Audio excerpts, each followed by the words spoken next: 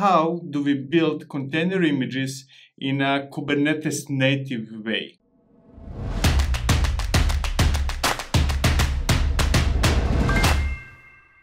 Now you might be thinking, hey, that's easy. I execute Docker image build or Kaniko this or whichever tool I'm using and I'm building images. That is not how we do things in Kubernetes. And let me explain why I'm saying that. For every type of workload or type of tasks or whatever we are doing in Kubernetes, there is a resource definition that we use. For example, if we want stateless applications, we define deployment. If we want stateful applications, we have stateful sets. If we want to run our applications as serverless, we have Knative. There is a cron job for, well, cron jobs, and so on and so forth. And some of those resources are made to be used directly, like deployment, while others are more like building blocks or inspirations so that somebody can build either on top of those resources or replace those resources altogether. A good example could be jobs or cron jobs in Kubernetes.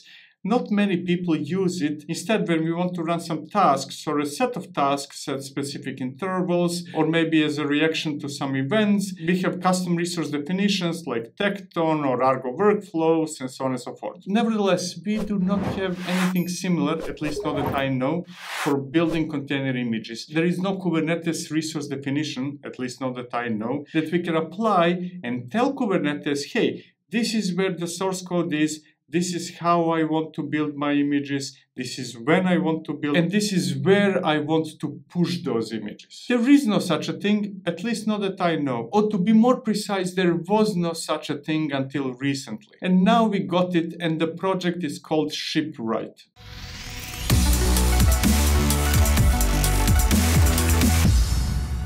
Now, to be honest, project exists for a while, but what makes it special is that sometimes in August 2021, if I'm not mistaken, the project joined CDF, or Continuous Delivery Foundation. And that's what we are going to do today. We are going to explore how we can leverage Shipwright to simplify and improve our experience on building container images inside Kubernetes clusters. And when I say Kubernetes cluster, it could be theoretically at least anything. It could be a local cluster like Kind or Minikube or K3D or whichever other you prefer, or it could be a remote cluster, GKE, EKS, AKS, Alibaba, on-prem, Rancher, this and that. It does not matter which Kubernetes you're using. What does matter is that you can use Shipwright to build your container images and push them to registries from inside Kubernetes clusters. And that opens a whole new range of possibilities, which we are going to discuss later. For now, I want to show you how Shipwright works, and after that we are going to talk about it and see whether it's something that you should be using, what are the pros, what are the cons, and so on and so forth. And now you might be saying, hey, what's wrong with the tools I'm using? What makes it special to be Kubernetes native? What's wrong with Docker or Kaniko or whichever other tool we might be using? So let me tell you what's wrong with those. They are all CLI based, and now you might be saying, hey, CLI is great, I execute a command and something happens, but that's the model we are trying to move away from. The whole purpose of Kubernetes was to avoid using CLIs, at least not in a way that we are used to using them. Instead of imperatively saying, hey, do this and then do that, and then once you're finished doing that, do this, we want to let the control plane take over and manage the orchestration of our tasks. So instead of saying, do this, we are trying to say, hey, this is the result, this is the state that I want to have. Go and do your work, Kubernetes. Shipwright is based on 4 distinct elements. We have the source code that defines what should be built. We have the output image that defines where the results should be stored, which is typically a registry. Then we have the build strategy that defines how the image should be assembled. And finally, we have the invocation that defines when should an image be created. Now, before we explore Shipwright, I must tell you something in advance. I'm not convinced that Shipwright managed to accomplish all those goals. I think that it failed at one of those 4. However, I will reserve that discussion for later. First, we are going to see how it works, and then we're going to talk about it together. Did it accomplish its mission? What are the pros and cons? And should you use it? Without further ado, let's jump straight into it. Let's see Shipwright in action. I will not bore you with the setup steps. I already created a cluster. I installed Tekton. By the way, I didn't mention that before, but Shipwright is built on top of Tekton. So Tekton is a requirement for Shipwright to work. It doesn't matter really whether you're using Tekton for other tasks or not, but for Shipwright you need it. It is lightweight, so you shouldn't worry much about it. Then I installed Shipwright, and finally I created a secret that contains the authentication to the registry that I will be using, which in my case is Docker Hub, but you can use any other registry, ECR, ACR, JFrog, Artifactory, or whatever else you might be using. By the way, if you're not familiar with Tekton, I have a video. I think that it compares Tekton with Argo workflows. You might want to check it out. The link is in the description and probably above my head. I'm not sure. Maybe I forgot to put it there. I already have a demo repository, and apart from the source code of my application and what's not, it has a Docker file that defines how an image should be built. I will not go into details of how Docker file works. I will only say that I defined it as multi-stage builds. Actually, I have a video about using Dockerfile multi-stage builds, so you might want to check it out as well. Anyways, Dockerfile defines everything I need. It will build a binary and then do this and do that. I'm not going through it. What matters is that I have it, and we are going to see how we can leverage it through Shipwright to build our images inside Kubernetes clusters. Before we proceed, let me show you cluster build strategies. They define how an image could be built. Or, to be more precise, they define how an image can be built depending on the tool that we are using to build that image. We do not need to worry much about the tool because that's all responsibility of Shipwright. We just need to choose which strategy we are going to use. And that can be Buildah, Buildkit, Buildpacks, Kaniko, KO, or source to image. I'm not sure what source to image is. I think it might be deprecated. Anyways, we can choose any of those build strategies, and today I'm going to use Kaniko. Why? Well, I'm glad you asked. I believe that Kaniko is the best way to build container images. You might or might not agree with me. If you want, you can check out the video about Kaniko. I have that one as well. The link is in the description. Anyways, I'm going to use Kaniko, and you can use any of those. You will see soon that with Shipwright, changing the tool which we are using to build images is extremely easy. You do not even need to know how any of those tools work. That's the point of Shipwright. You just need to understand Shipwright, and Shipwright will figure out what strategy to use and how to build an image using any of those tools. Now we need to define two types of resources. First type is build. It defines the source, the strategy, and the output. The source will tell Shipwright where is the source code. Where are the things that it should use to build the image? Then we have the strategy that defines how the image should be built. And finally, the output that tells Shipwright where to push images. Where should they be stored after they're built? Or to simplify it, what is the registry where you keep your images? Generally speaking, this is something we define once for each of the repos. Later on, you will see how we define specific executions of those builds. For now, I want to comment on two potential issues, which we might or might not be able to solve later on. The source URL is whatever it is. We can define the repo, we can define the branch, maybe even a commit or a head of the branch or whatever we want, but that is going to be the same for every single build, and I'm not sure whether that's a good idea. Further on, we have the same potential issue with the output image. It is whatever it is. It is in a way hard-coded, and I do not want to build always the same image with the same tag. I need to have a different tag every time I build an image. In other words, there is one requirement and one nice to have thing that might be missing here. The must have is that I need to have a different tag every single time and not to build the same image over and over again. And a nice to have, but not necessarily an issue, is that I want to build images based on a specific commit. However, if that's not possible, I can live by building images based on the source code from the head of a branch, potentially the main line, and maybe from pull requests. Anyways, there is one requirement that must be fulfilled, specific tag for every single image, and one nice to have thing, which is specific commit to be used to build an image. Now let me apply that definition to the cluster, and we can move on towards defining build runs. We will have a build run for every single image that we want to generate. And the only requirement for build runs is to specify the reference to the build that we want to use. And optionally, we can specify or overwrite the output image defined in the build. So one of my two problems is solved. I can specify which specific image and which specific tag I want to build every single time. I'm still not sure whether I will be able to build based on the source code from a specific commit, because builds are more or less static, while build runs are created every single time we want to build an image. So if I cannot specify it in a build run, then it will not work. So I guess I will have to build from the head.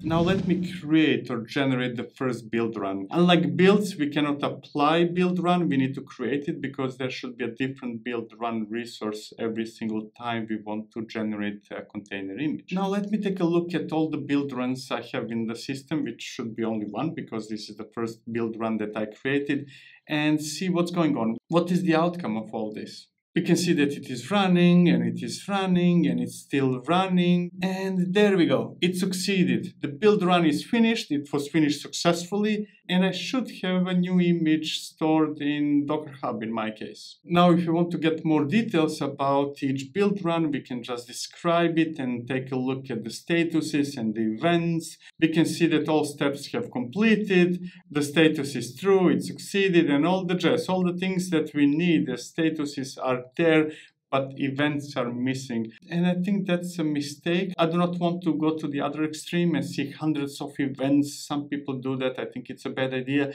But a few events that describe what happened or what is happening would be a welcome addition to Shipwright, especially when things go wrong. Nevertheless, it's not a big deal if I don't have events for this. I can live without them. Now let's see, what would we need to do if we would like to build a second image? I just built the tag 001.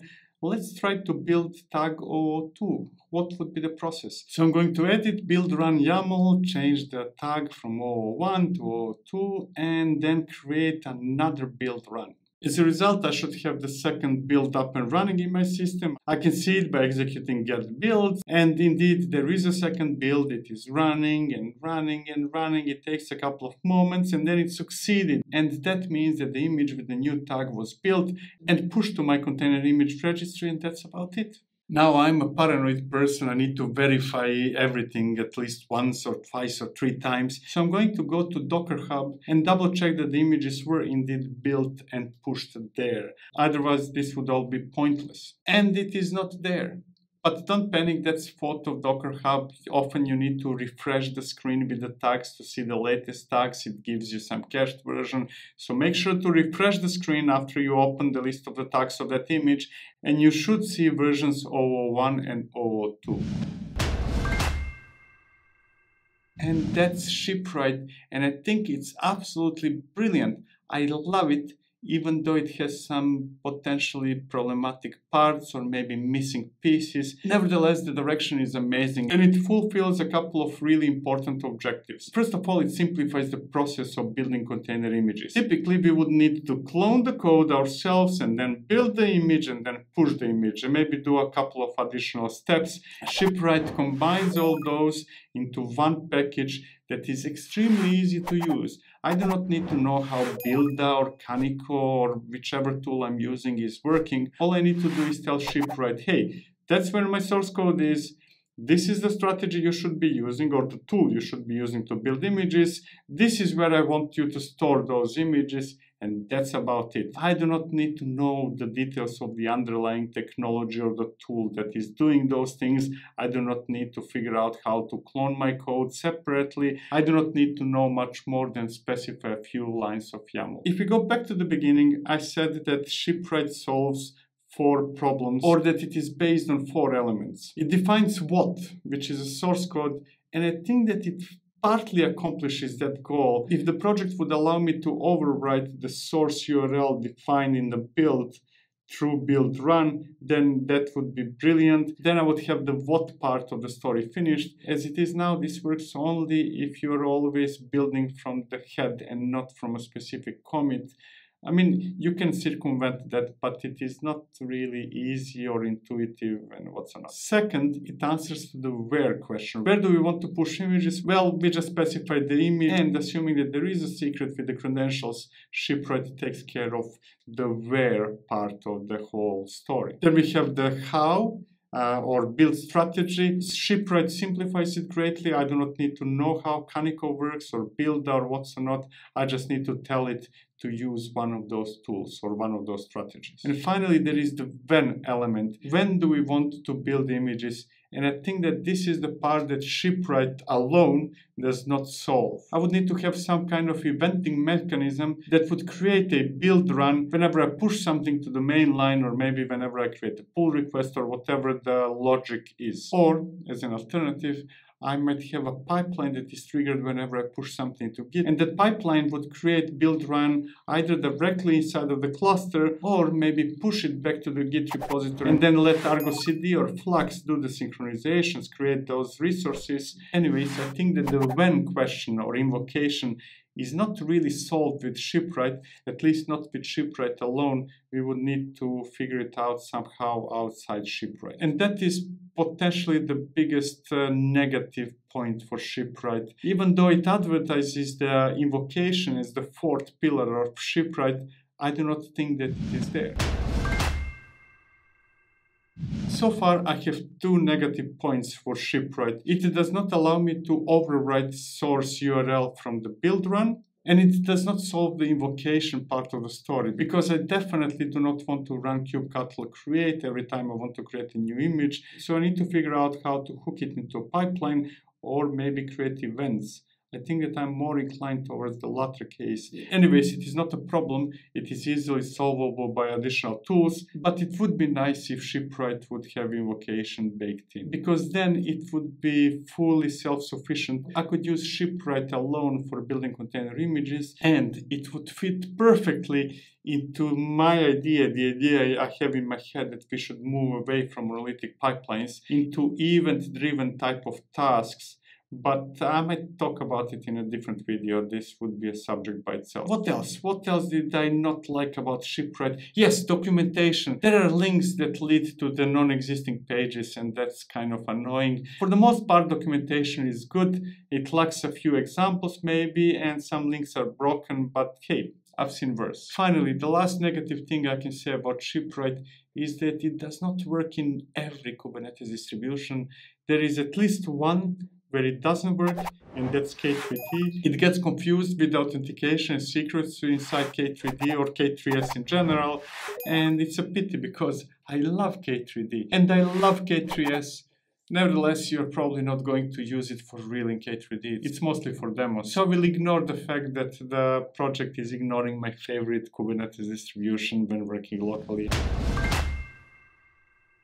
Now let's talk about pros, the advantages, the good things about Shipwright. To begin with, it is Kubernetes native. It is the first tool that I know of that is designed to build container images in a way how Kubernetes expects us to work. And that is by creating Kubernetes resources instead of executing imperative CLI commands. Using Tekton is a great idea. That's how Kubernetes ecosystem works. We are trying to avoid reinventing the wheel and creating things that are missing and improving the things that already exist. Shipwright could have built its own orchestration of building images, but why would it do that when there is Tekton or Argo workflows? The project chose Tekton.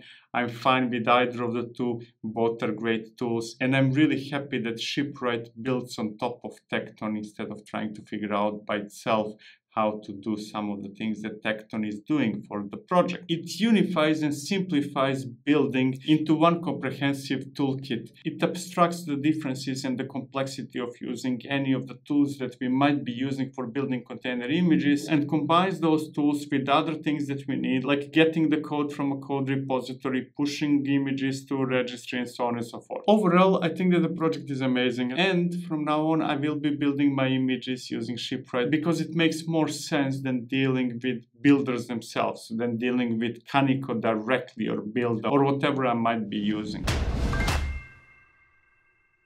Nevertheless, there are a few things that I would like to see in the future, few requests to the community. Dear community, dear project members, please, I beg you, add source URL to build runs just as you did with output image. And here's why. I would like to have one build definition that would encompass many different situations and then just execute a bunch of build runs. Hey, run a build for this commit in this repository, then run a build for that commit in that repository, and so on and so forth. I can already do that on the image level, but I cannot do that on the source URL level. And the second request would be to finish the story that you started. The documentation says that you are dealing with 4 pillars, and one of them being the invocation. I want to see invocation baked into Shipwright. It would be amazing if I could say something like, hey, take this, and that repo, monitor those branches or pull requests or whatever, and whenever I make any change to those filtered repositories,